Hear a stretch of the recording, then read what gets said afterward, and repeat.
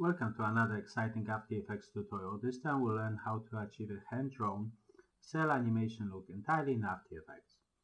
As you may already know, After Effects has no option to make a real frame-by-frame animation, as Flash or any other dedicated animation software for that matter. Therefore, we'll have to fake it to make it, as in the example you can see here.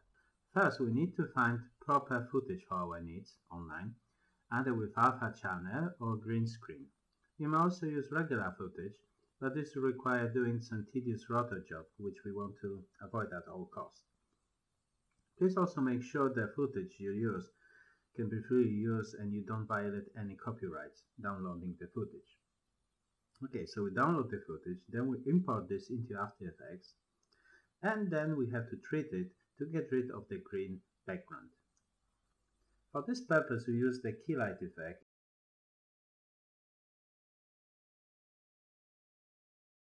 Choose the green color we want to key out. Let's place some layer, maybe a red one, below it, just for contrast to make sure we got rid of all the background. Okay, it looks good.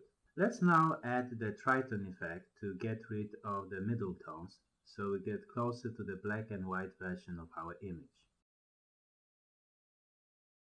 Still we are not there, so we still have some job to be done. We still have to crush those gray areas. To do this, we'll add the levels effect and adjust the input black and white input to the taste.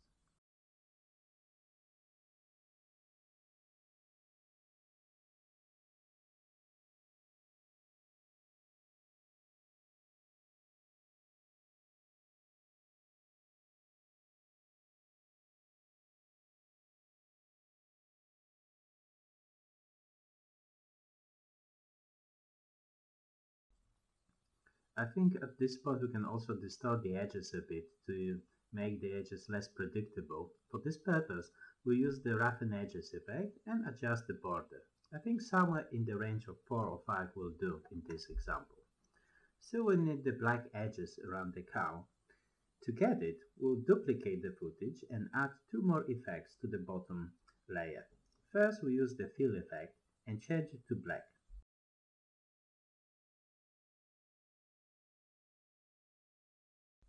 This way we have the image of the cow entirely black, as you can see over here. Next we have to extend the edges of the image below using the simple choker effect. When we shift the edge to the negative value, I think somewhere around 6 or 7 in this case will do. Okay, and voila! The footage is done. Let's play it and see what it looks like. As you can see, the image plays very, let's say, smooth and nice. And I think at this point we can also try to add the rappin effect to the bottom layer once again to make it a little bit more distorted, but this is up to you. Additionally, you can also play with this footage and make it a little bit stop motion, and we can do so very simply by changing the frame rate of the composition over here. For this purpose, we'll go to the comp settings and change the frame rate to, let's say, 12 frames per second. But in order to preserve this frame rate in another comp, we'll go to the advanced settings and click on the preserve frame rate button over here when nested. And all we have to do is just nest this composition in another composition with, let's say, 24 or 30 frames per second. And we can get our, let's say, stop motion jittery look we are after.